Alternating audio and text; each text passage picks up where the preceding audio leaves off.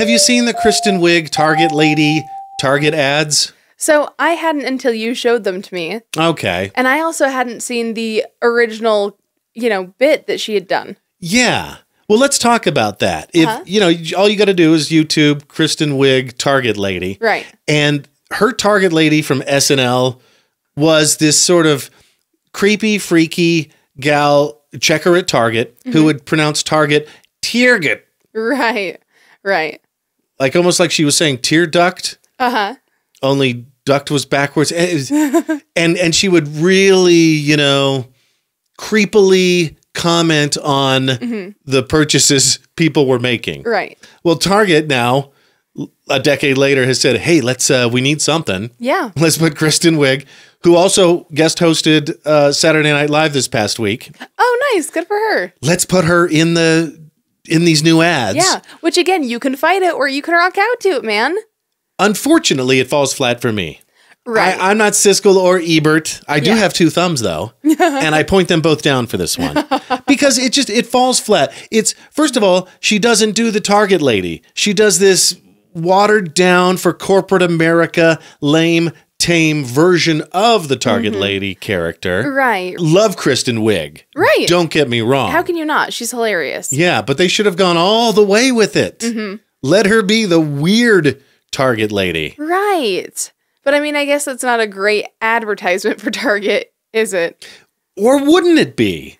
I mean, yeah. Well, I guess if people didn't know it was a bit, if people didn't understand where it came from. Right, because I know we have a short memory in this pop culture country. And they were like, why would Target be advertising that their cashiers are going to treat me like this? Right. She does ask a lot if they're using their Circle app today. Right. I guess, can you get extra savings if you have the I guess. Circle app? As a white woman, I really should know that off the top of my head, but I don't. Ultimately, though, with the constructive, I feel, criticism that we have offered here today, I also want to mention, way to go, Target. You hit the zeitgeist in February with your Stanley Cups. Right. And in April with these ads. Yeah. Yeah, they're really on it. And realistically, dude, Target, they're always just going to be the best. Like, everyone loves Target. Everybody loves Target. Yeah. Especially moms. Yeah. I don't know what it is, but they just, not just any moms, too. MILFs. MILFs love a good Target, man. I have been to a Target on a weekday. Yeah. And I'm not going to completely argue with you there. Right. Yeah. The one time I got followed around. Not for that reason. You did? I did. You got creeped on? I did. I totally did. So I went in to get some school supplies for college and stuff. And I was just kind of looking around and through my periphery, I saw this older guy walk past me and sort of stop and look at me and then keep going. But it was just very obvious he was looking at me. And I was like, okay, that's weird. Whatever. Well, was it and I'm going to put this in finger quotes, crime of opportunity?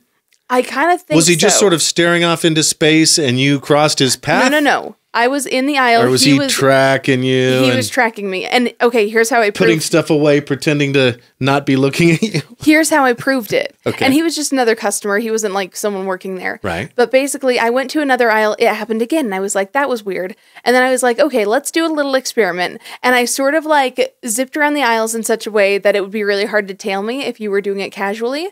And then I ended up in the makeup section, and he walked by, and as he was starting to walk by, he was kind of doing that thing where he's looking around with his, his head's kind of on a swivel, and he locked onto me, and I was like, what is going on? So he was shopping, just not for anything on the shelves. Right, right. And after that, I did the same thing where I made it hard for him to tail me, and then I got up to the front to get checked out before he could find me again was sort of my hope.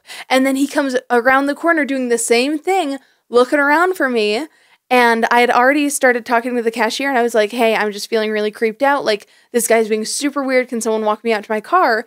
And right then I'm describing him to her and I'm like, oh, there he is. And he makes eye contact with me right as I point at him. Awkward. And the girl looks around too and he turns tail.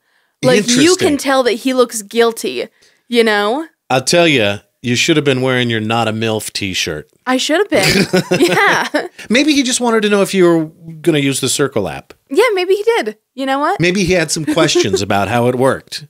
Yeah, well, and honestly, I need to find somebody in the target demographic. Right, yeah. As a white woman, he was probably like, she'll know. Yeah. Yeah. Yeah. Maybe. But he had plenty of opportunities to come up and say something and not be a total creep, but he didn't.